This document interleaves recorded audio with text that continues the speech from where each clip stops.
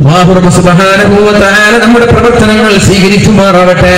ഇൻഷാ അല്ലാഹ് 17-ാം തീയതി ഞായറാഴ്ച രാവിലെ നമ്മുടെ സ്ത്രീകൾക്ക് ബൈത്തുർ റഹ്മ കാണാനുള്ള അവസരം, അതേപോലെ ഫാത്തിമ വഫിയയുടെ ക്ലാസ് ഉണ്ടായിരിക്കുന്നതാണ്. അപ്പൊ ഫാത്തിമ വഫിയ ഇൻഷാ അല്ലാഹ് സ്ത്രീകൾക്ക് പ്രത്യേകമായി ക്ലാസ് എടുക്കും. അതിനുള്ള സംവിധാനങ്ങൾ സംഘാടകർക്കും അന്ന് ബൈത്തുർ റഹ്മ കാണാനും എന്തെങ്കിലും കയ്യിൽ പിടിച്ചു പോയാൽ മതിയേ. ബൈത്തുർ റഹ്മ കാണാൻ പോകുമ്പോഴേ അല്ലെങ്കിൽ ഫ്രൂട്ട്സോ അല്ലെങ്കിൽ എന്തെങ്കിലും കയ്യിലൊരു തുകയോ കൊടുത്തിട്ട് അവിടെ കൊടുത്തിട്ട് വരാം. അതാണ് നല്ലത്. അല്ലാഹു തൗഫീഖ് ചെയ്യട്ടെ. ഇനിയിപ്പോ കൊടുക്കേണ്ടി വരുന്നുണ്ട്, പോവാതിരിക്കല്ലേ.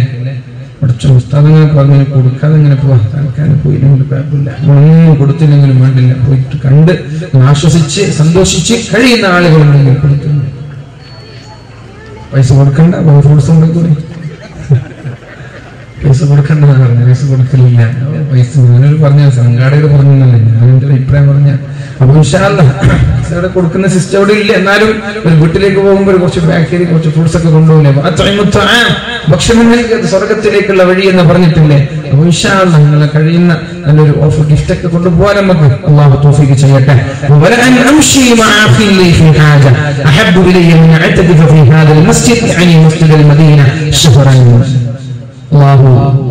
ഈ ചെയ്ത പ്രവർത്തനങ്ങളൊക്കെ നാളെ സ്വർഗത്തിലേക്ക് എളുപ്പമാകാൻ, നമ്മുടെ വഴി എളുപ്പമാകാനുള്ള ഒരു വഴിയാണ്. അല്ലാഹു റബ്ബ് സുബ്ഹാനഹു വ തആല സ്വീകരിക്കട്ടെ. പറഞ്ഞു വരുന്ന വിഷയം 7 കാര്യങ്ങൾ മഹാനായ അബൂദർ റളിയല്ലാഹു അൻഹുവിനോട് അല്ലാഹുവിന്റെ ഹബീബ് പറഞ്ഞു. അതിലൊന്നാണ് നമ്മൾ ഇതുവരെ ചർച്ച ചെയ്തത്. നിർത്താൻ പോവാണ്. അമറനി ബിഹുബ്ബിൽ മസാകീൻ വദ്ദുലുബി മിൻഹും. കേൾക്കണം, ഞാൻ ചുരുക്കം പോലും വിശദീകരിക്കില്ല, നിർത്തൂല.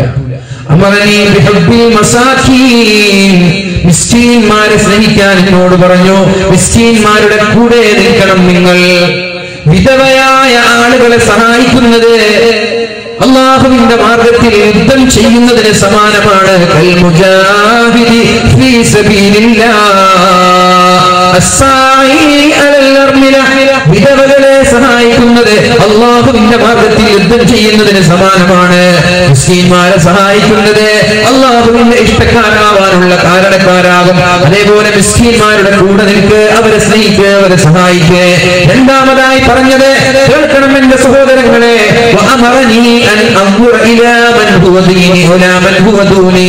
താഴെയുള്ള ആളുകളെ മാത്രം നോക്കിയാൽ മതി, മുകളിലുള്ളവരെ നോക്കരുത്.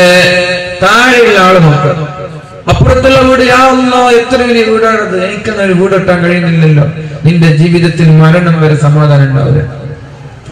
2 നിലയുള്ള വീട് 4000 സ്ക്വയർ ഫീറ്റ്, യാ അല്ലാഹ് എന്റെ വീട് 1000 സ്ക്വയർ ഫീറ്റ്. അത് നീ നോക്കിയാൽ നിന്റെ ജീവിതത്തിൽ മരണം വരെ നിനക്ക് സമാധാനം ഉണ്ടാവില്ല. 1000 സ്ക്വയർ ഫീറ്റ് ഉള്ള വീട് നിനക്ക് കിട്ടുമ്പോ താഴെ ഓടിട്ട വീടൊന്ന് നോക്കുക സഹോദര, അല്ലെങ്കിൽ ഓലമേഞ്ഞ വീടുകളൊന്ന് നോക്കുക സഹോദര. ചാർപ്പായകൾ കൊണ്ട് മഴ വന്നാൽ അകത്തേക്ക് വെള്ളം ഒലിക്കുന്ന ശക്തമായ ചൂടുള്ള പകലുകളിൽ അകത്തേക്ക് ചൂട് കിടക്കുന്ന അല്ലാഹുവിന്റെ ഹബീബിന്റെ വീടൊക്കെ അങ്ങനെയായിരുന്നില്ലേ? മഴ വന്നാൽ ചൂടുന്ന, അകത്തേക്ക് ചൂട് കിടക്കുന്ന, ഒന്ന് ചാടിയാൽ റൂഫിലേക്ക് കൈതട്ടുന്ന വീടായിരുന്നു.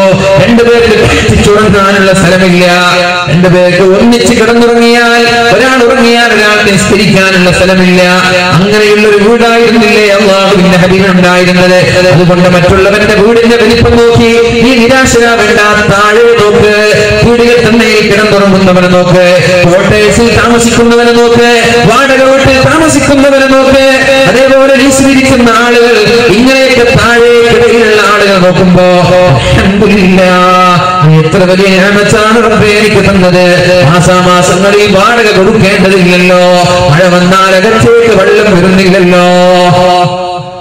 നിന്റെ വീട്ടിലുള്ളത് ഇന്നോവയാണെങ്കിൽ നീ ബെഞ്ച് നോക്കി വിഷമിക്കണ്ട. താഴെ നോക്കൊരു സ്വിഫ്റ്റുകാരന്, എനിക്ക് കിട്ടിയില്ലേ? നിന്റെ വീട്ടിലൊരു സ്വിഫ്റ്റ് ആണെങ്കിൽ നീ നോക്കുക, അപ്പുറത്തുള്ള ആൾട്ടോ 800കാരന്, അല്ലെങ്കിൽ ഒരു ഓട്ടോറിക്ഷക്കാരന്, അല്ലെങ്കിൽ ഒരു ബൈക്കുകാരന്, അല്ലെങ്കിൽ ഒന്നുമില്ലാത്തവന്. നമ്മൾ നേരെ ഓപ്പോസിറ്റാ. അവിടെ ഫോർച്യൂണർ എത്തി, കിട്ടിയത് എനിക്കും ഫോർച്യൂണറുമാണ്, അത് കിട്ടുന്നത് വരെ ടെൻഷനാണ്. 30 ലക്ഷത്തിന്റെ വാച്ച് ധരിച്ചവരാണ് എന്നോട് പറഞ്ഞത്. എനിക്കിപ്പോ സ്വസ്ഥതയില്ല, എനിക്ക് സമാധാനമില്ല. കാരണം ഒരു മാസം മുമ്പ് എന്നെ കാണാൻ ഒരു വ്യവസായി വന്നപ്പോ അയാളുടെ കയ്യിലുണ്ടായിരുന്ന വാച്ചിന്റെ വില 70 ലക്ഷമാണ്. അത് കണ്ടത് മുതൽ എനിക്ക് അങ്ങനെ ഒരു വാച്ചിനോട് പൂതി തോന്നി. എനിക്ക് സമാധാനമില്ല, വേറൊരു വാക്കിനോട് കൊണ്ട് എനിക്ക് സമാധാനമില്ല. മുകളിലേക്ക് നോക്കി, എന്റെ വാച്ചാണ് നോക്കിയാൽ മതിയായിരുന്നു, വേഗ സമാധാനം കിട്ടുമായിരുന്നു. നോക്കിയില്ല. മുകളിലേക്ക് നോക്കുമ്പോൾ നമ്മുടെ സമാധാനം നഷ്ടപ്പെടുകയാണ്. താഴേക്ക് നോക്കണേ, മുകളിലേക്ക് നോക്കരുത്. നീ നോക്കരുത്. എന്റെ മുകളിലുള്ളവരെ നോക്കാൻ പാടില്ല. അൽഹംദുലില്ലാ, ഒരു കാർ എനിക്ക് കിട്ടിയല്ലോ. കാറില്ലാത്ത ആളുകളില്ലേ? എത്ര നിഅമത്താണ് അല്ലാഹു തന്നത്. ഈ കാറില്ല, നടക്കാൻ കഴിയാത്ത ആളുകളുണ്ട്, വീൽ ചെയറിൽ പോകുന്ന ആളുകളുണ്ട്, കിടന്ന കിടപ്പിൽ ട്യൂബിലൂടെ ഭക്ഷണം കഴിക്കുന്നവരുണ്ട്, ട്യൂബിലൂടെ മൂത്രമൊഴിക്കുന്നവരുണ്ട്. അൽഹംദുലില്ലാ, നടക്കാൻ അല്ലാഹു എനിക്ക് കഴിവ് തന്നില്ലേ, എനിക്ക് എന്റെ റബ്ബ് ആരോഗ്യം തന്നില്ലേ. അവിടെയും നീ താഴേക്ക് നോക്ക്. നിനക്ക് ചെവി വേദനയാണോ, മുട്ടുവേദനയാണോ, നടുവേദനയാണോ, നീ അതിന്റെ പേര് പറഞ്ഞ് എപ്പോഴും പരാതിപ്പെടില്ല. ഇടയ്ക്കിടെ CH സെന്റർ സന്ദർശിക്ക്. അവിടെയുണ്ട് നിലവിളിക്കുന്ന ഒരുപാട് ആളുകൾ. ധനമുണ്ടനം ചെയ്തവർ, കാല് മുറിച്ചവര്, കാല് മുറിച്ചവര്, കൈ മുറിച്ചവരെ, കീമിയോ ചെയ്യുന്നവരെ, കരഞ്ഞുകൊണ്ടിരിക്കുന്നവരെ, വേദന നിയന്ത്രിക്കാൻ കഴിയാത്ത ആളുകൾ, ഈ രീതിയിൽ പ്രയാസങ്ങൾ അനുഭവിക്കുന്ന ആളുകളെ ഇടയ്ക്കിടെ ഹോസ്പിറ്റലിൽ പോയി കാണുമ്പോ, ഉമ്മമാരെ, നിങ്ങളുടെ ചെവി വേദനയ്ക്ക് പ്രസക്തിയില്ല, നിങ്ങളുടെ മുട്ടുവേദനയ്ക്ക് പ്രസക്തിയില്ല, നിങ്ങളുടെ കാലുവേദനയ്ക്ക് പ്രസക്തിയില്ല. അൽഹംദുലില്ലാഹ്, എത്ര നിഅമത്താണ് നീ തന്നത്. ട്യൂബിലൂടെ ഭക്ഷണം കഴിക്കേണ്ട ഒരു ഗതി എനിക്കില്ലല്ലോ. ഹോസ്പിറ്റലിൽ കിടന്ന് വർഷങ്ങളായി ചികിത്സിക്കേണ്ട ഒരു ഗതി എനിക്കില്ലല്ലോ. അല്പം നടുവേദനയുണ്ട്, കുഴപ്പമില്ല, അൽഹംദുലില്ലാഹ്. അതുകൊണ്ട് ഉമ്മമാരെ, ഇടയ്ക്കിടെ ഹോസ്പിറ്റലുകളിൽ സന്തോഷിക്കണം. അല്ലാഹു നമ്മൾക്ക് നൽകിയ നിഅമത്ത് തിരിച്ചറിയാൻ കണ്ണുനീര് വരാതെ പുറത്തിറങ്ങാൻ കഴിയില്ല. തിരുവനന്തപുരത്തുള്ള RCCയിൽ ചെന്നാൽ കണ്ണുനീർ തുള്ളികൾ നമ്മുടെ കണ്ണിലൂടെ, നമ്മുടെ മുഖത്തിലൂടെ ഇറ്റു വീഴാതെ പുറത്തു വരാൻ നമ്മൾക്ക് കഴിയില്ല. അതുകൊണ്ടെന്നും താഴേക്കടയിലേക്ക് നോക്കുന്ന ആളുകൾക്ക് മരണം വരെ ജീവിതത്തിൽ സമാധാനമുണ്ടാകും. മൂന്നാമതായി പറഞ്ഞത് കുടുംബബന്ധം ചേർക്കാൻ. എപ്പോഴും കുടുംബബന്ധം ചേർത്ത് ആരോടും പിണക്കമില്ലാതെ, ആരോടും ചൊടിയില്ലാതെ, ഇങ്ങോട്ട് മിണ്ടിയില്ലെങ്കിലും അങ്ങോട്ട് മിണ്ടാം, ഇങ്ങോട്ട് ബന്ധമില്ലെങ്കിലും അങ്ങോട്ട് ബന്ധം വെക്കാം. ഇങ്ങോട്ട് ശത്രുത കാണിച്ചവരോട് അങ്ങോട്ട് നന്മ കാണിക്കണം. തിന്മ ചെയ്യുന്ന ആളുകൾക്ക് നന്മയാണ് പ്രത്യുപകാരമായി നൽകേണ്ടത്. തിന്മ ചെയ്യുന്ന ആളുകൾ, ഇങ്ങോട്ട് പിണങ്ങുന്ന ആളുകൾ, ഇങ്ങോട്ട് മോശമായി പെരുമാറുന്ന ആളുകൾ, അവർക്ക് അതേപോലെ അതേ നാണയത്തിലല്ല തിരിച്ചടിക്കേണ്ടത്. അവരെ നന്മ കൊണ്ട് പ്രതിരോധിക്കാൻ പരിശുദ്ധ ഖുർആൻ ഒരുപാട് തവണ പറയുന്നുണ്ട്.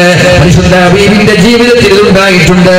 ആയിരക്കണക്കിന് ആളുകൾ ഇസ്ലാമിലേക്ക് കടന്നു വന്നത് നിമിത്തങ്ങളെ വധിക്കാൻ വന്നവർ, നിമിത്തങ്ങളെ വെട്ടാൻ വന്നവർ, നിമിത്തങ്ങളെ വാളെടുത്ത് ഭീഷണിപ്പെടുത്തിയവർ, വിഷത്തിൽ മുക്കിയ കടാലുകൾ കൊണ്ട് അല്ലാഹുവിന്റെ ഹബീബിനെ കുതന്ത്രത്തിലൂടെ വധിക്കാൻ വന്നവർ, പാറക്കല്ലുകൾ അല്ലാഹുവിന്റെ ഹബീബിന്റെ തലയിലിടാൻ ശ്രമിച്ചവരെ, വിഷത്തിൽ ഇറച്ചിയിലേക്ക് വിഷം മുക്കി ഹബീബിനെ വധിക്കാൻ ശ്രമിച്ചവരെ, എല്ലാവർക്കും അല്ലാഹുവിന്റെ ഹബീബ് അതിനേക്കാളും നല്ലൊരു സ്വഭാവം തിരിച്ചു നൽകിയപ്പോ എത്ര പെട്ടെന്നാണ് അവർ ഇസ്ലാമിന്റെ തീരത്തേക്ക് കടന്നു വന്നത്.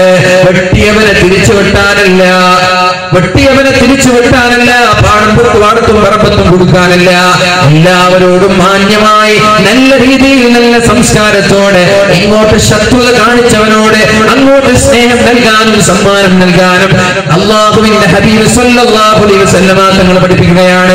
കുടുംബക്കാരോട് പിണങ്ങരുത്. അഞ്ചാമതായി പറഞ്ഞത് ഒരാളുടെ മുമ്പിലും വ്യക്തി ചെയ്യരുത്, യാചിക്കരുത്. എത്ര പ്രയാസം വന്നാലും, എത്ര ദുരിതം വന്നാലും യാചിച്ചു നടക്കരുത്. കാരണം അല്ലാഹുവിനോട് ചോദിച്ചാൽ യാചനയ്ക്ക് പോവാതെ തന്നെ അതിനുള്ള പരിഹാരം നിനക്ക് അല്ലാഹു നൽകും. അല്ലാഹുവിന്റെ ഹബീബ് പറയുന്നുണ്ട്,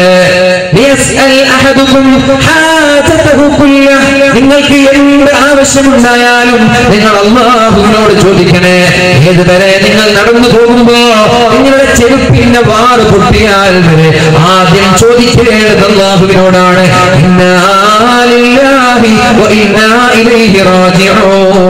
അല്ലാഹുവേ, എന്റെ ചെരുപ്പിന്റെ വാറ് പൊട്ടി നീ സഹായിക്കണേ ആദ്യം ചോദിക്കേണ്ടത് അല്ലാഹുവിനോടാണ്. പിന്നെ ഉപ്പാക്ക് വിളിക്കാം, പിന്നെ ഉമ്മയ്ക്ക് വിളിക്കാം, പിന്നെ ചങ്ങാതിമാർക്ക് വിളിക്കാം. ആദ്യം ചങ്ങാതിമാർക്ക് അത് വേണ്ട, ആദ്യം അല്ലാഹുവിനോട് ചോദിക്കേ. പിന്നെ നിന്റെ ചങ്ങാതിമാരോട് ഉപ്പമാരോട്